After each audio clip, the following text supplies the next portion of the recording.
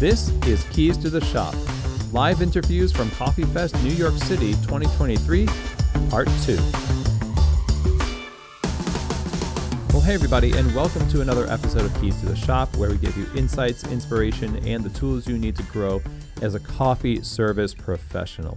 My name is Chris DeFiorio. I'm your host for the show, and I am really excited for this second part of our live interview series from Coffee Fest New York City.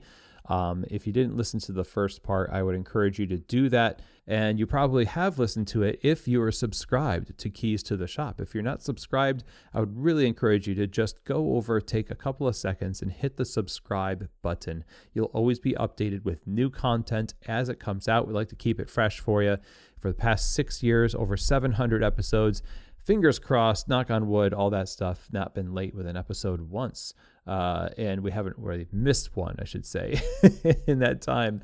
But there's a lot of content, and I love delivering this kind of value for you. So stay tuned by subscribing to the show. And also, do me a favor and share these episodes on your social media. Just tag Keys to the Shop on Instagram, on LinkedIn, on Twitter, or whatever, and let people know that this resource is available to them.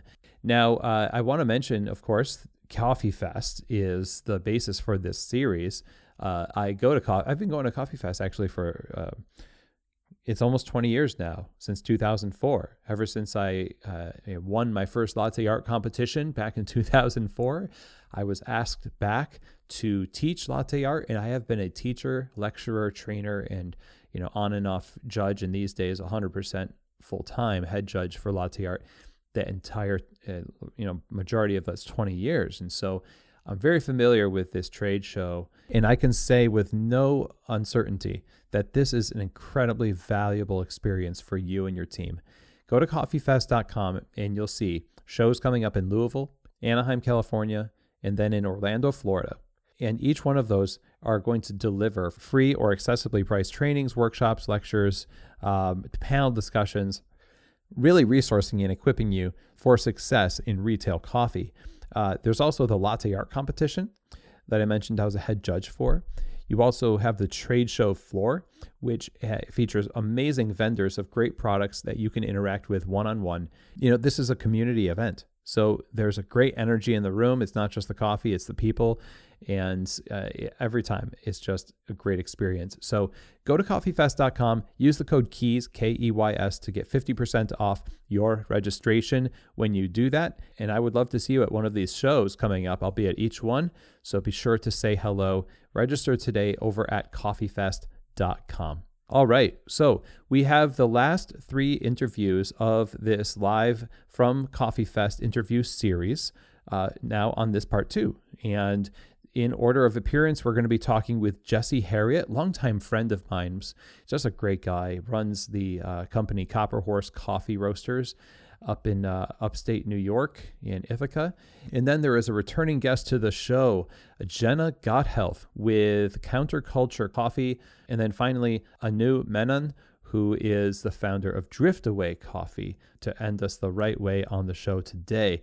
So we're going to start by talking with Jesse Harriott. And Jesse, like I mentioned, is the founder of Copper Horse Coffee Roasters. I've known Jesse for a very long time, since 2006, 2007 or so. We've worked together, and he's gone off to start his own company. And he presented at Coffee Fest on how to plan, prepare, and execute the right way to start up a cafe as a coffee roaster and wholesaler. This is something that he has done as a consultant for his clients, opening new coffee shops.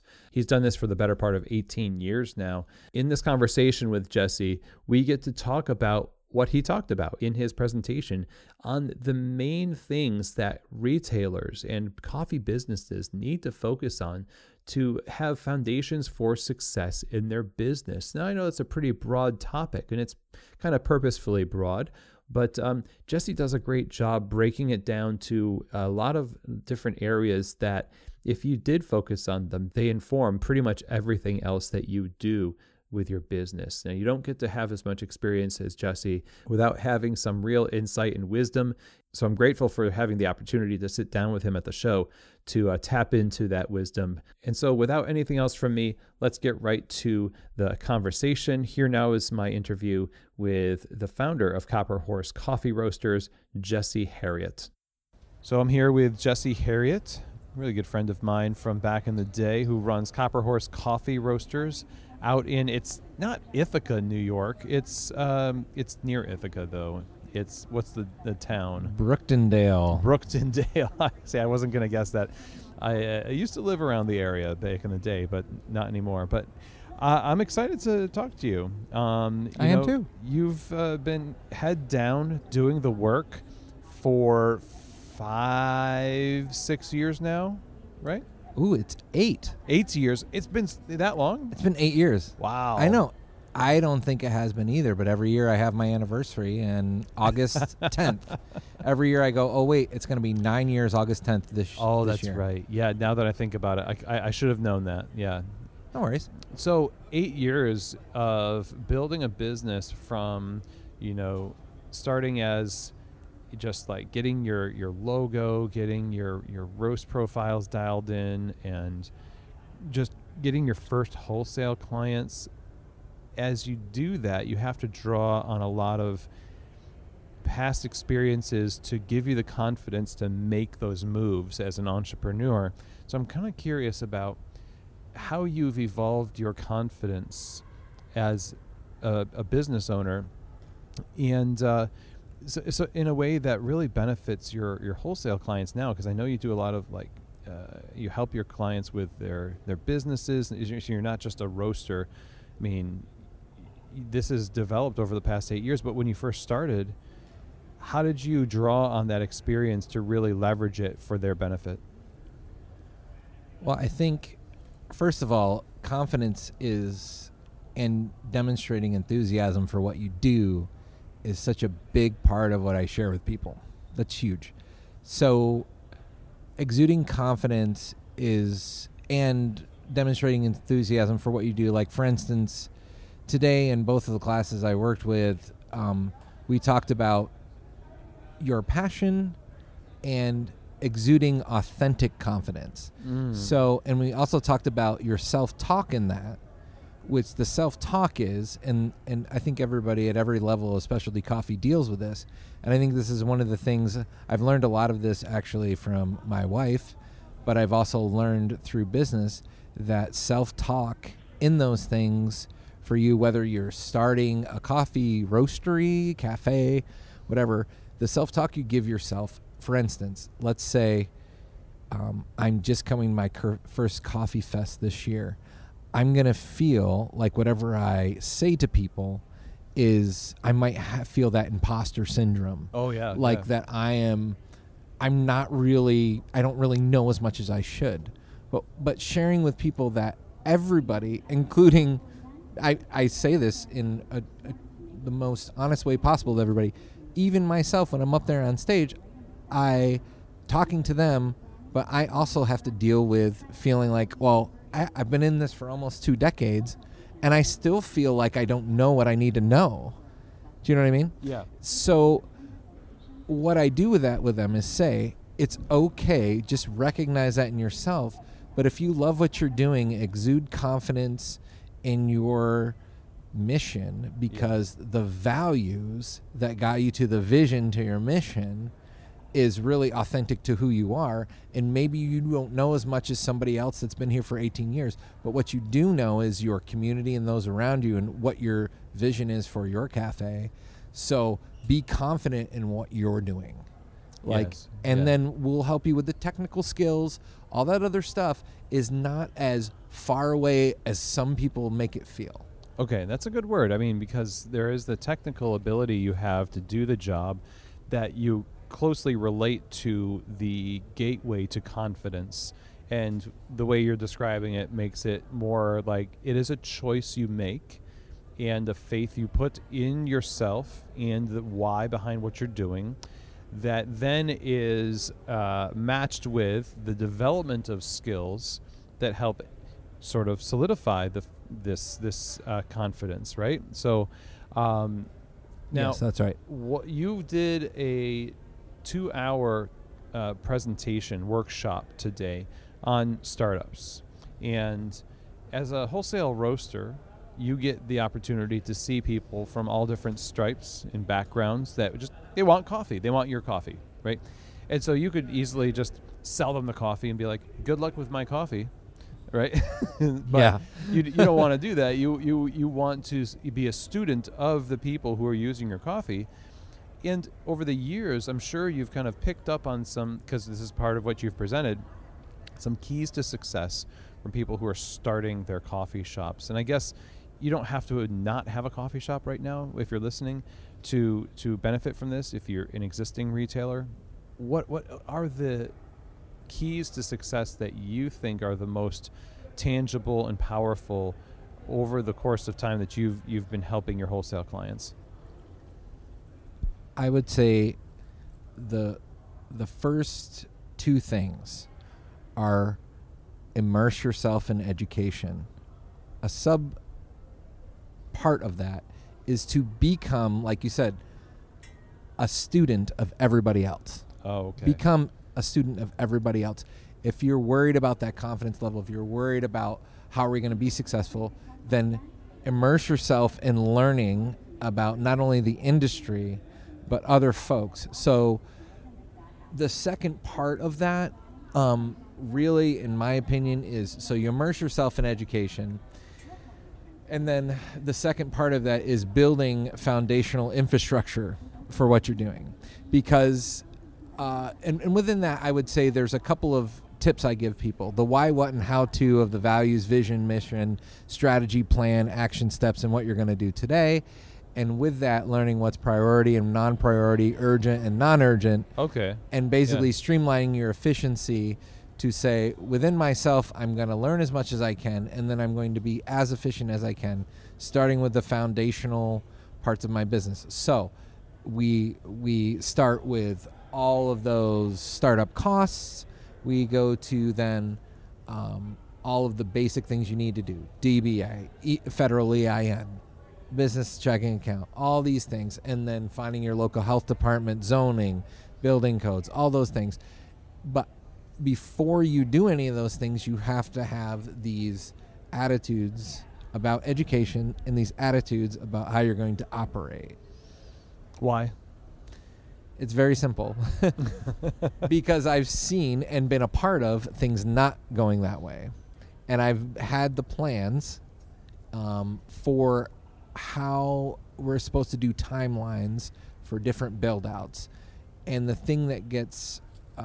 I'll get basically what I said to folks today is that when it becomes really tough emotionally, okay, when it becomes really tough when you hit a pitfall like a code enforcement officer that is giving you a hard time, then all these things can basically block people from continuing to move forward. So the idea is you have these parts of it. Now, I can go through all the different parts of starting up cafes and everything that we talked about, but the idea is when something's blocked and you have a different timeline for that item, then you keep moving everything else forward while still trying to work on that thing. But now, if it's stuck in a certain spot, you don't want that to bring down and draw out all your emotional energy. I joke with people that I'm part Sicilian, and part of my Sicilian family said, we're emotional, we dwell. You know, we ruminate. We ruminate, we obsess, and people can get stuck in that. So the goal was giving them those other strategies for like, okay, move over here and see what you can do today, and let's do that. Because there's gonna be times within most people 3 to 6 month time frame of starting a shop, somewhere in there. There's been longer time frames and shorter time frames, but overall, to keep things moving forward.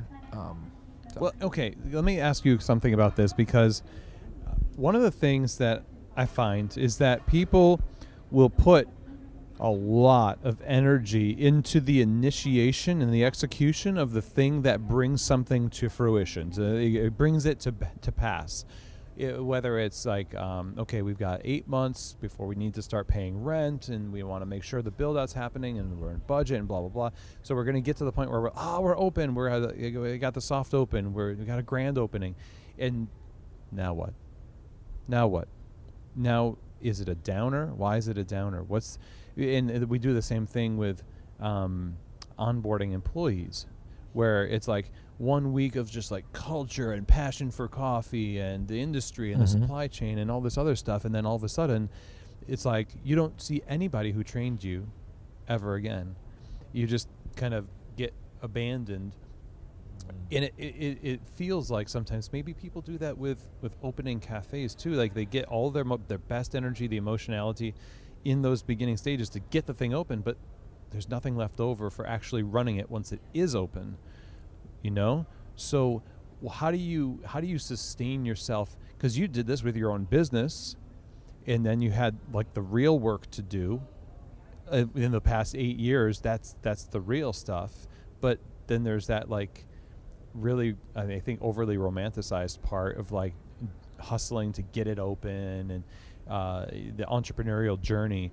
So in the real day-to-day, what sustains consistent operational energy to actually make the thing that you just created run for a while? That's a great question. So we talk, the other thing I focus on with people when we talk about this is what resources are at your disposal. So, and one of those is emotional energy. Yeah. Another, so the resources we say, I'll get this, because when people talk about startups, they talk about having money and then worried about losing money when they're open. So it's like, how are we going to get money? And then once we have money, how are we going to not lose money, right? Okay, so that's one resource. But then we talk about the resource of time, emotional energy, okay? Then you have different financial resources. One of those is having a working space, right? And then the human resources of the employees you have, the talents you have around you, all those things. So I would say to maintain that energy once you get started, I will tell you, we call it the cafe birthing process a lot. Okay, not that I know anything about that personally, but I've been next to people that do. And it is a lot of energy to bring it to fruition, and your emotional energy is drained, usually by the first day you're open. Okay. And I'll tell you, when you talk about soft opening and grand opening, I have been doing this for a number of years now, and I haven't seen anybody hit their initial target opening day. Yeah, that's right. Yeah. I mean, it's nothing about anybody individually, because it's this whole group of people. I've seen the same thing. So I try to tell people to prepare for the fact, let's get a first goal for this, but it might take longer. But also in the process, one of the things I try to always tell people is, because emotional energy is one of your resources and you deplete it, you have to find a way to fill up. Yeah, okay. And that has to be taken care of. And then everything about all of the other stressors and resources on the cafe, the money, the staffing, all these things, basically are part of that whole process of balancing these resources. I tell people it's like a bar graph, like 0 to 10. Do a self-assessment on your time. Do a self-assessment on where your money's at. Do a self-assessment on where your emotional energy's at. I'm at a 2 out of 10 on emotional energy. I'm at a 2 out of 10 out of time. So I need to, how am I going to get those numbers up? Yeah, and you know yourself well enough to know how that happens, I suppose. Like, you can pay attention to, like, maybe you need silence. Maybe you need solitude. Maybe you need people. It could be lots of different. So you're really talking about self-care in a way. Essentially. You're caring for the business, and you feel like that's the most noble thing that you can do. But especially maybe in the opening stages, you're the asset. It's the business. Like, everybody in their mom can open a coffee shop today. And not to sound like that's, I don't want to, make anyone feel like, oh, you're just like crapping on, it's not as hard to open a coffee shop, especially today, as it used to be, I suppose. That's But correct. Yeah. sustaining one, the difference we're talking about here is how you care for yourself and realizing that, I mean, it's about relationship. First, you with yourself, I guess, right? And then you with other people. So, I mean, that's the people aspect is really hard too. So I imagine there's something else that we need to do to make sure that people that we're managing, the baristas and things like that, that can become the biggest stressor right there. Well, can I say too, I know some people are going to be like, yeah, Jesse, of course. But I will say that I tell people specifically when it comes to marketing and opening your cafe and cultivating a customer base before you even open, is that business is personal. It is personal. It was part of my initial vision statement when I started. And I mean that as in, I don't know if you remember a number of years ago, but we were sitting with some people at a Seattle Coffee Fest talking about all of these cafes in Seattle and how everybody should be on par with quality, and what was separating them apart at that point was the hospitality. Yes. So in other words, yeah, all these people that we thought were like, I thought because I was outside of this world, outside of Seattle, but like those cafes there were now focusing on hospitality. This is years ago, of course, but like they were focusing on hospitality because they already everybody had really great quality. Yeah. And so I share with them that, like, yes, business is personal, and yes, really, especially if you're starting your own shop, more so towns, specific parts of cities that you're part of a community of, like, it is about you sharing yourself. That is the brand, is you. And so if you don't take care of yourself in the process, I mean, I'll say there are plenty of times I didn't take care of myself well, and I had to come back from it. And thankfully I had people around me that were like, dude, you're smoking yourself right now. And I'm like, yeah, I know. Yeah. And then, it's very tough roastery wise, it's a cash forward business. So it's very, it took a while, but, I will say with the startups too, with the staffing, I mean, the thing I always talk about with them is that you've got your, when we talk about the why, what, how to stuff, the thing we talk about with staffing is very simple. It's hire people for the why, which we want them to be on board with what we care about. And so, like, high emotional intelligence, we've talked about this sort of thing before in various settings. High emotional intelligence, the what and how to of the skills of doing the job, we can teach them that. Yes. And they can teach them that and that sort of thing. But the individuals, like, buying in, and I said, one of the things I said today, which is pretty true as of late with talking with folks, is a lot of the times doing like the standard, what used to be the application process for cafes is kind of the last resort for people to find people. Mm-hmm. A lot of people that are starting up cafes are finding people around them that they know that are like, as they're doing it, they join in with, they're like, I want in on this. Yes. And they might be doing, and it might just be a side gig for them to be a barista with their friend. But I'm finding all these people are finding these people around them instead of an application process. And it's actually, I think it's very healthy for them in their communities to find people around them. Interesting. That are like-minded individuals. Well, you have to have the confidence to put yourself out there to let people know you're doing something in order for that to happen. And a lot of people will operate in their basement until they put the shingle out that says we're open and be like, why is nobody here? Well, this is the practice we do today. I encourage anybody that's doing this to be able to try this. Is the first thing when I had everybody introduce themselves in the class, I said to them this: tell me your name and your town and pitch your cafe to me like you'd pitch it to your neighbor. Tell me about your cafe like you would tell your neighbor, because you need to start practicing doing that right now. Yes. Like, every person you talk to, you need to say, this is me, I'm doing, and we had all this quite a diversity of different places. You were telling me about that earlier. It's crazy. Yeah. So, but everybody was able to do that pretty well. And then I was like, just keep doing that. Keep practicing that. Keep telling people about it. And then you'll find people in your path that the other resource that I do not ever want to underestimate, which has helped me so far so many times, is I tell them a resource everybody forgets about is advocates. People are selling our coffee to other people that have nothing to do with being employed with my business, and I cannot tell you how grateful I've been to them over the time. Customers that come to me and buy my coffee, and then they start telling other people about it. Yeah. Same thing with people in your community.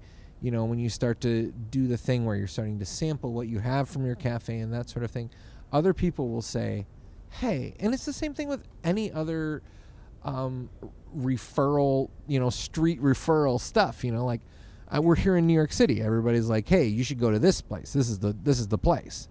It's the same sort of thing, except I think everybody doesn't realize the huge resource that has been for somebody like me. I mean, not realizing that resource is everything to do with really not having an imagination beyond what's in front of you. And not know, for instance, to go along with that, we don't know the opportunities we've squandered by, how many off days have we had on the bar where we didn't give great service, but we could have, if we just did a little bit more, that one person would have become that advocate.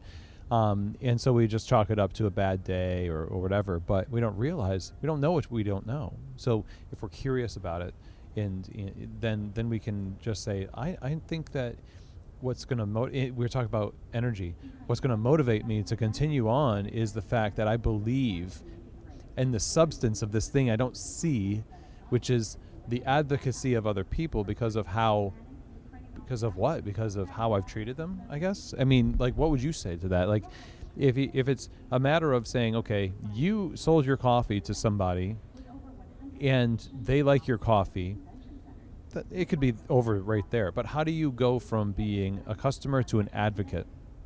When it comes to advocates, I have found there's one law that all of my staff knows. In our roastery, if somebody comes and visits us, they get a free bag of coffee. Yeah, okay. And we start out, that's how we started the relationship. Not from a buy from us, we want to take from you, but we want to give to you. We want to share this to you. And everybody in my that's works with me knows that's what we do. Okay. And there have been more advocates created from just that one thing. Yeah. I told people today, I listened to this podcast called How I Built This with Guy Raz. Yes. I hope that's okay. I just check everybody. Yeah. Okay. Great podcast. So I just heard the Guayaki Yerba Mate podcast, and of course, some people would consider the mate was trying to get, they're trying to get people not to drink coffee anymore. So it's kind of funny, but I love learning from everybody. And they said over 10 years, they gave out over 5 million samples of their mate. Wow. Okay. But look where they are now. Everybody knows where they are everywhere. So my point is that I have found after the fact that people I've given coffee to have then told other people about it, who told other people, and then all of a sudden we have started working with certain shops because of that one bag we gave away a year and a half ago. Generosity begets generosity. Boom. That's it. Yeah. Jesse, always a wealth of knowledge, and I really appreciate you taking time here to talk. Where can people go to learn more about Copper Horse Coffee? .com. CopperHorseCoffee.com. That's it. There it is. Yeah. Great. Awesome. Well, thanks for your time, man. It's been great being here with you and being back. It's been so long since I've been back in Coffee Fest, so it's awesome to be back. Okay, everyone. Well, I hope that you enjoyed that conversation. Jesse, again, like I said, brings a lot of wisdom to this conversation. And the things that he has mentioned in our talk, I think are applicable to any coffee bar, no matter if you're a brick and mortar, a coffee cart, a drive-through, whatever it is. I'm really grateful for Jesse being so generous and sharing with us. If you want to stay in touch, you want to order coffee and learn more about Copper Horse Coffee Roasters, go to their website, copperhorsecoffee.com. Now, our next interview features a returning guest to the show, Jenna Gotthelf of Counterculture Coffee, Jenna Gotthelf is an advocate for creating progressive and approachable learning opportunities for anyone who brews coffee. Jenna is based in New York City and is the wholesale education manager for Counterculture Coffee, where she oversees the barista training program carried out in the training centers across the country. Jenna is also a longtime U.S. Coffee Championships competitor and has placed everywhere from first to last and also somewhere in the middle for Brewers Cup and barista competitions. In a previous episode with Jenna, we talked about barista sustainability, just the idea of creating sustainability for baristas in the coffee shop. So you'll see that listed in the show notes if you want to go and listen to that episode. But on this conversation, we're going to be talking to Jenna about how to educate consumers. And that's really a loaded phrase. Like, what does that look like in a positive way, ultimately, is the goal of this conversation. And the answer to that question is it depends. And how do we make decisions and what to embrace in terms of education based on where we are in our business? And Jenna breaks it down really well for us and how we can approach creating educational opportunities for our consumers that actually serve them well and serve our businesses well at the same time. So I'm really excited to present another conversation, albeit a shorter one than the last time, with Jenna. So here now, without anything else from me, is my interview on the show floor of Coffee Fest New York City with Jenna Gotthelf of Counterculture Coffee.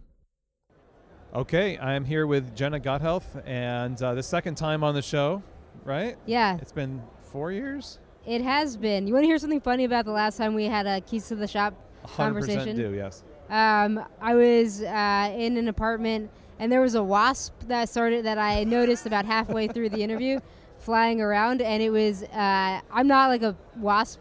I don't dislike insects or bugs, but I'm not afraid of them. So that was real. Yeah. There are no bugs here. So if we listen back to the episode, can we find some trembling and some fight or flight in your words, you think? That's a good question. Well, it's a great reason to listen to Jenna's episode again, though, so that you have a little link back there. Yeah. Well, I'm excited to talk to you. In fact, we're sitting next to the venue at the Conversation Corner here at Coffee Fest, where you're going to be speaking on consumer and customer education, and I'll be speaking just in a second here after this interview. So I'm really excited to talk about education for customers, because I think it can be a hot button topic where we want to give them all of our information in print, in words, and sometimes people just push back against that. There's a lot of dynamics, and I'm just to start the conversation off, what is your philosophy that you would tell a client or somebody you're training about customer education that would give them a good starting point to start going down the right path? Great question. So I think there is nothing quite like having coffee in a coffee shop. Having coffee in a coffee shop isn't just about drinking coffee. It's the environment that you're in. Everything is curated based on what the goal of that shop is. So I think being confident that teaching consumers isn't going to compromise the essence of what a coffee shop brings to the table is a really important concept to have in your pocket when approaching consumer education. I don't think we have any information we should be hiding, because when a person is making coffee at home, they're not making coffee in a coffee shop. So whatever the goal for consumer education is, how can we get this human being who's coming into this space to want to continue to buy coffee here from us, also from our peers around the coffee roasting, producing world, but also what makes us stand out. Yeah. And how can we help folks make that coffee taste really, really good? It's not rocket science to make delicious coffee at home. And I think that there are just a couple little nuggets or more bigger nuggets to be shared. Yeah. If there is the space and opportunity for it during that customer barista interaction. So space and opportunity is something that you mentioned as something we can recognize. If it's there, then you go ahead. So I think a lot of people might have trouble recognizing what those cues are. What are some of those things that we can pay attention to? Totally. Well, it is extremely difficult to give brewing advice in the middle of a morning rush where everybody is like, let me get that vanilla latte and that whatever coffee I order, all of the things that might be in the queue. So probably those are the most difficult times to answer any coffee education forward questions from consumers. But I think that if, especially if you're working at a shop that's selling retail coffee, the goal of selling retail coffee is to brew coffee at home. So having a little something to share with consumers can be very helpful. Now, do I think that it's necessary to go into a full coffee lesson from behind the bar? I don't, because there are, classes that people depend on for their livelihoods that where they teach full on down the rabbit hole things. So I think that as baristas, we can give nuggets because that's all that there is really time for behind the counter. Those interactions are also short. You're not going to spend 3 hours with a consumer teaching them how to brew coffee behind the counter. That's right. But there are classes that consumers can invest in to do that. And there are also YouTube videos and Instagram snippets and whatever social media you can have in your little hand computers. So there are rabbit holes. And I think that as baristas, we have an opportunity to kind of scratch the surface of the rabbit hole. Okay. So we're kind of fitting customers with the right information. We're paying attention to opportunities to speak about it, but we're editing ourselves enough. We're basing it in reality, like you said. It's only nuggets, but it's a taste. It's a taste of something that we want them to pursue a little bit more, so that maybe we have an outlet for them. So if you are a coffee shop, right, maybe you have online videos or YouTube videos. And I mean, if you're going to engage in customer education, I guess you should have another level for people to engage, right? I mean, how do you go about maybe creating many levels of engagement, starting with the nuggets, right? We can talk a little bit about coffee, but what are some options we have for the next stage, further down the rabbit hole? Totally. So I like to call these opportunities. I love this. That your last episode had that barista sustainability. Now what is it? Barista sustainability. Oh no, the brew. Opportunity. Opportunity. Yeah. Yeah. I love it. Heck yeah. So I think that if there is time and space in the coffee shop that one is working at to facilitate classes, yes, I think that is awesome. And that is something that can be another nugget, another layer. I think that customers really do enjoy learning from the baristas who they get their coffee from every day and build that relationship with. But I, also recognizing that service is busy too. So being mindful of scheduling and when that happens, and not just the space that an event like that takes up in the physical space, but also the labor that comes after it. Because if you're teaching a class, you're also cleaning up after the class. And so who's doing that? Is it the speaker? Is it the barista who's maybe still working? So I think that there's a lot to take into consideration when also facilitating stuff like that. Yeah, I mean, the business is a multifaceted operation, and it is also the case that people want to educate the customer with materials and bags and just give as much information as possible. And earlier you said, I don't think we should be hiding any of the information from customers. And we're all about transparency is the buzzword for everybody right now, right? But there's also, maybe if I can be a little antagonistic, there's a lot of questions we're answering that people aren't asking that they don't want to be bothered with. So how do we balance giving people the right information in these venues where they can latch hold of it? Maybe it's elevation, maybe it's tasting notes or people's names that grew the coffee, but what's the right kind of education in print form for people to engage in? Physical materials to help. So I think that the starting point for brewing coffee is, what are you doing? What are you brewing? Right? You have coffee, you have water, you have a brewing device, and the goal of using all these things is to get a cup of coffee. So there's a lot of information that goes into those steps. But I think that, knowing, like having the coffee brewing be kind of like the point where it's starting, because that's also the goal. So like if the start and the end point are at the same point, then it's like a full circle. Okay, yeah, it's a full circle. Okay, so that means if you're talking about educating somebody on the bag of coffee, the ultimate goal of that bag of coffee is that they're going to drink it, is what and so you have to equip them with the ability to do something great with it. Is that what you're saying? I do think that having brewing instructions on coffee bags is really helpful. Okay. But also not always necessary.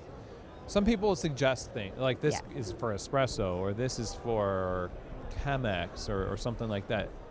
I feel like you could get so deep with concepts like that, like this specific coffee is for this specific application, when you could really brew coffee just about any way. It's just a matter of your preferences and also your goals. And also like maybe like a more soluble coffee is going to be easier to brew as espresso, but that doesn't mean that you can't take that dense light roast and smash those beans up real fine and add hot pressurized water to them, and something delicious will still happen.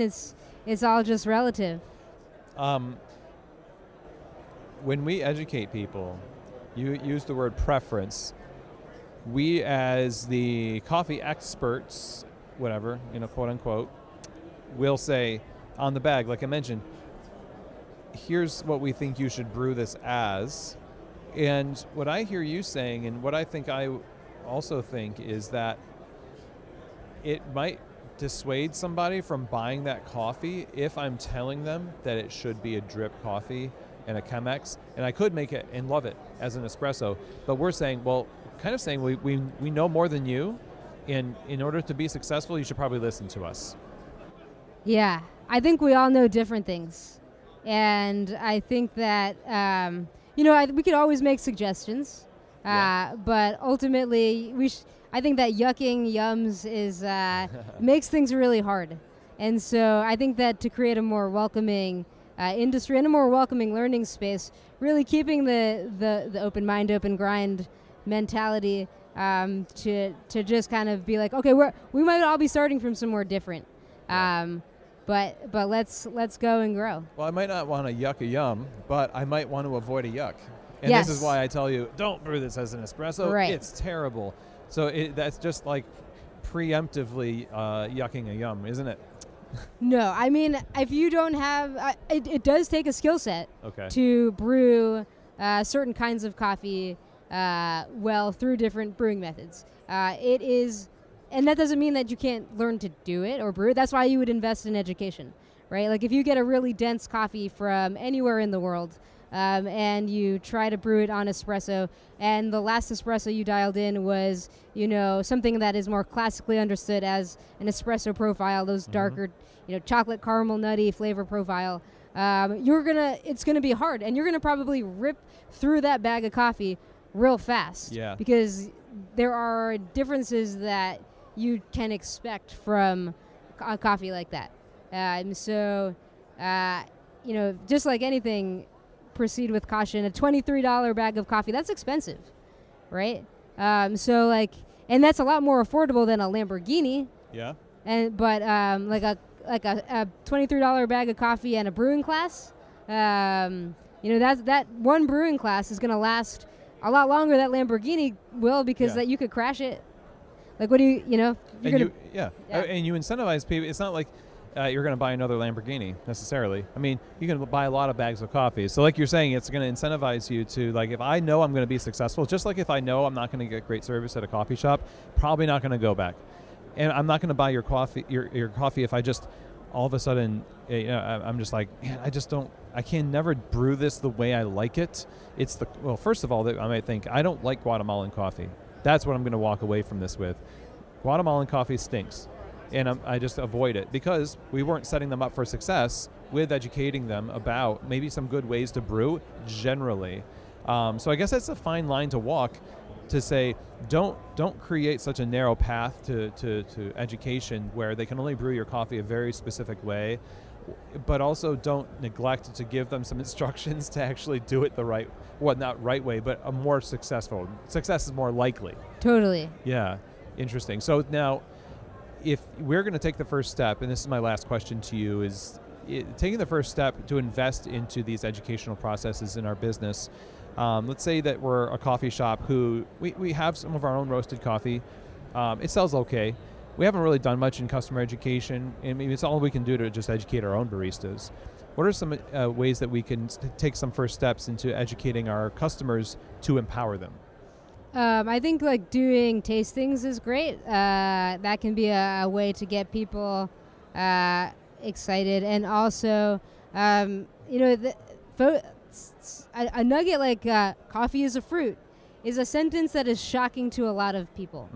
And so I think that there are so many opportunities to educate. It's just about doing it, So it's like if you want to do it, you can do it. It's really just a matter of like setting it up, doing the things, doing a little work before, promoting the thing, engaging your community. You have people coming into the coffee shop hopefully, right? God willing. And so you have an audience. So like, don't be afraid to ask them if they'd be interested, because what's the worst that you're going to have happen? They're going to say, no, I'm busy, or no, I'm not really interested. Okay. Because like for every no, you might get a yes. That's right. So. It's better than nothing. Yeah, exactly. I like to say you under extract 100% of the shots you never pull. I love it. Jenna, always great to talk to you, and I really appreciate you taking the time to talk to us about this. Where can we learn more about, because I know you work for Counterculture here in New York. Where can we learn more about that and maybe educate ourselves? So we do a free tasting every Friday morning at 10 o'clock. This was a tradition that was long-standing at Counterculture. We stopped doing it when the pandemic started, and we brought the tradition back this past January. Nice. So you can find any of the Counterculture wholesale teams at training centers across the country. We're in a lot of 1110. We're in a lot of spaces. New York. Durham is our headquarters. We're in Asheville, North Carolina, Los Angeles, Seattle, Dallas, Miami, Boston, Chicago. I'm nervous I'm going to forget one. Charleston, D.C., Washington. You are the ones. You know who you are. Yeah, so go to a tasting at 10 because you will definitely, that's a great place to learn and get any questions answered and drink delicious coffee with folks from anywhere they could possibly be from. Yeah, that's awesome. Thank you, Jenna. Yeah, thank you. Okay, well, again, great to have Jenna back on the show and breaking down how we should approach these educational opportunities with our customers, providing platforms for them to learn more about what we do, and ultimately doing it in a way to equip them to be successful with our coffee, to really appreciate that product in a way that's meaningful to them, and have this be something kind of like hospitality. We're doing this for our customers and not to them. And the things that Jenna brought up in our conversation today, I hope that you put into practice in your store. So a big thank you to Jenna for joining us on the show. And if you want to stay in touch with what's going on at Counterculture, like Jenna mentioned, you can try to go to one of the tastings at 10 at one of their training centers that they have located across the country. And you can learn more about Counterculture Coffee over at counterculturecoffee.com.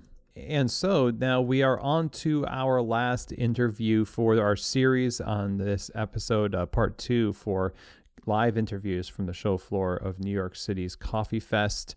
And we're going to be ending by talking with Anu Menon, who is the founder of Drift Away Coffee, which is a sustainability-focused direct-to-consumer coffee roaster based in Brooklyn, New York. Anu is an engineer turned marketing consultant, and she leads customer experience and sustainability at Drift Away and is passionate about building an approachable, equitable, and transparent coffee value chain. That's what they're about at Drift Away Coffee. And we get to learn a little bit more about that in this interview, and especially the idea of something that Anu presented on at Coffee Fest, which is digital first customers and how to serve them. In other words, customers that, they're going to interact with your brand online. And so this is the hospitality experience of the present moment that needs to be focused on. And how do you put out your brand and your products and give customers the opportunity to interact with the values of your company even through your products in a digital space? Anu shares some great insights as to how the typical coffee shop and coffee roaster can further embrace the digital world and the customers of your coffee shop and brand that exist in that space as the first point of contact for your company. So I was really excited to have this conversation, and I'm excited to share it with you. So here now is my interview all about the digital first consumer with Anu Menon of Driftaway Coffee. Okay, I'm here at Coffee Fest with Anu Menon of Driftaway Coffee in Brooklyn. How are you? Good. Thank you for having me. You're welcome. This is great. You were had a discussion here at Coffee Fest about the digital first consumer and customer. Yes. I am really fascinated by that. As we were just talking a little bit before we recorded about the how a lot of coffee farmers are on Instagram. This is how they get their information because they're a younger generation of professionals. Yeah. This is probably also true of most people these days that are getting into the business. So talk to me a little bit about your business, and did it evolve to be digital first, or was it always digital first? It was actually always digital first. So my background and my partner's background, we're both engineers by studying, and then we worked in a digital marketing firm. And then after like 6-7 years of that, we wanted to do something different. We wanted to do something that we created of our own. And because our background was always digital, we always kind of knew we would do something digital. Like that's our comfort space. Okay, and so that felt you're like, this is what we're familiar with. Yep. We're going to open our business, and it started out with roasting and just sourcing coffees. Like, tell us a little bit about the scope of what Driftaway does. So we roast coffees. We do coffees from all around the world. Our model started out mostly subscription based. So the idea being that you get 5 different profiles in your first delivery, and then you try all of them out. And so a profile could be, like we have a fruity, which is a light roasted Eastern African, for instance. Or like not necessarily East African, but light roasted, more fruity notes. A classic, which is what you traditionally think, like chocolatey, nutty. And the model is that if you choose one, you choose which one you like, or you choose multiple, and then you get new coffees that belong to that same taste profile every month over month. Oh, wow. So we rotate between like 5 coffees every month. Wow. Which is crazy. Okay, it keeps you busy. Yes, indeed it does. At least our roaster and green buyer is always busy. Okay, and how long has this been going on? When did you found this? Since 2014. 2014. So when we started out of our apartment. Mm-hmm. We were roasting in a tiny little Beamer, if anyone. That is how we started. And now we have a facility in East Williamsburg in Brooklyn. Mm-hmm. We have a big Loring S35. Very cool. That we roast from. You were roasting on the Be More, and one day you'd be more. So now, let me ask you this. Yeah. You're digital first, meaning that you are primarily reaching out to people as a way, like online, to communicate something that they're going to experience in person. Yeah. And this is something that coffee shops add to their operations. Yeah. You started with it. What are the challenges of being digital only when you're communicating something as visceral and tactile as coffee? I think one thing we realized right in the beginning itself is that if you don't get to try it out, you need proof from other people that it's good. So it's not just our website or me telling, oh, this is great coffee. You need social proof.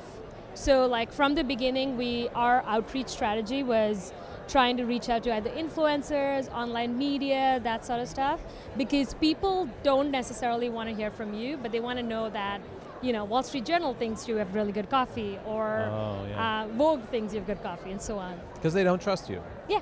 Because why would they? Because you're the business owner. You're going to say all sorts of great things about your coffee. You should use me. So you need those, like you'll see even on our website, like pretty much up front, we'll put all those, what we call social proof, and the reviews and all of that online, so that people know that you're good. Awesome. So let me ask you this. Now, you're giving your talk about digital first. What kind of information do you think a crowd that here at Coffee Fest, like we're at the Keys to the Shop booth here, we've got all sorts of people, different age ranges, backgrounds, cultures. They're probably small to medium-sized coffee businesses getting into coffee shops and roasting. How can they benefit from really grabbing a hold of digital communications and representation of their brand in your experience? So I think it's good to start out with kind of breaking it down. So in terms of digital, when you think about the funnel, you think about, all right, the first part of it is awareness or reach. So how do people hear about you? Yeah. Second part is consideration and conversion. So like, what are the things that makes you consider the brand more? Is it their brand story? Is it like what they do, etc.? What are these other things? And then lastly, they've become a customer. How do you get repeat purchases? So I think for anyone who's thinking about digital, and we we are independent, we a small team, so we've always kind of have to figure out like where do you put your energy, because there's so much to do as an entrepreneur, as a business owner. So I think you think about in all these three things, what's the thing that you know that your business needs the most at that particular time? Because we all need all of it, but what do you need the most of? So for instance, for us, it was awareness. People had never heard about our brand. Oh. So people were coming to there were people who once they got to the website, we saw them converting at a decent rate. And you can optimize all of it, but like what is that first thing you should focus more on, and then you can move on to the other things. And so for us, it was, for a long time, brand awareness, and I think it still is, to be honest, because we've optimized a lot of the other parts. So how do you go out there and get people to hear of your name when you're a website? Okay, so and that's the challenge for a lot of people who open coffee shops, is they think that if they open it, they will come. And that's only if you have like heavy foot traffic, and barely anybody does have heavy foot traffic. Even here in New York, you can't just rely on foot traffic. Yep. So what you're saying really resonates no matter who you are, because when I started in coffee back in like a long time ago, there was a very few people that were in coffee. Now, I mean, it is 100 times, maybe more, of what it used to be. So there's a lot of voices out there. Yeah. Yours needs to stand out. So when I hear you talking about figure out what you need the most, and it's maybe awareness, if it's something else, how do you figure out what you need the most? So, I mean, in our case, what we did is we looked at our website. We looked at how many visitors come into our website. We looked at how many orders we get out of it. So your conversion rate. We looked at online what the benchmark for conversion rates are. And ours seemed pretty good, decent. So we were like, okay, it can get better. But our real problem is we need more visitors. Yeah. And you were saying like there's always a struggle. How do you get more people? Because there's so many coffee brands. Like, so how do you really differentiate? So that's the other thing we really worked on, like communicating how we're different from other brands and constantly building on that. Mm-hmm. So you followed the pathway of saying, if we got this, it will translate to these results. These are the results that are important to us right now as a company. Yeah. So for instance, people who want to sell more whole bean coffee in their coffee shop, they roast their own coffee, they put a lot of money into starting to roast their own, but people aren't buying the bags of coffee. And they think, well, maybe there's something we can do in store, we're going to put out like specials and things like that. What are they getting wrong with some of the ways that they handle these problems that they're not really addressing with digital solutions? I think it would be super interesting for so I think there's a whole thing for coffee shops, like how do you convert those visitors to online? And so collecting email addresses and giving an incentive for email addresses, because nobody wants to really give you the email address that easily, let's be honest. Yeah. So do you do weekly giveaways? Do you do monthly giveaways and kind of collect email addresses? Of course, use those email addresses respectfully. So, don't sell them, send communication, not too much, not too little, like at the right frequency, set the right expectations. But you can set up, like I don't know how many coffee shops, and you'll probably know this better, do sort of like a welcome campaign. So what we do, for instance, is if we get an email address, right at the point when we add it to our system, you get an email saying, welcome, to our newsletter. This is our email list. This is who we are. This is what we do. This is what we care about. But then it doesn't stop there. Then 3-4 days later, you get another email that may talk about our coffees. And then a few days later, it may talk about sustainability, because we do a lot of things in that space. We're passionate about it, and we kind of want to tell that story. And a lot of it's about also, I think, the soft sell. So talk about the things that you care about. And because we've also noticed, and this is true for Instagram too, like every time we do direct marketing, like buy this coffee, you get less, I feel like we get less engagement. But instead, if you tell people or try to educate on like how to brew coffee better, how to make better coffee at home, what's a good espresso machine, they are engaging them and you're actually helping customers, then the rest follows. It sounds so dangerous because we want, whatever we invest in, we want direct results. Yeah. We don't want to address it directly. But here's the thing. Why would, this is a weird example, but if a watch company says, we want James Bond to wear our watch in the next movie, James Bond's not going to be like, let me see what time it is, but people are going to search, that was a cool watch in that one scene. That watch company, Omega Watches or whatever, is going to be like more orders because of that movie. So if people see, I hear what you're saying, like it's tangential. Yeah. Right? It's on the it's like they want you and you are the coffee. They're going to buy your coffee more. And they trust James Bond, to your point. They're like, if James Bond has it, it's got to be great. He needs to be on time, right? Yeah. But okay, so the idea of having a campaign, I've never seen a coffee shop do that has a physical location. And you tell me, but it feels like, because why would we? Because we're here and we've already communicated to people. I think it is about trying to constantly stay on top of mind with your customer.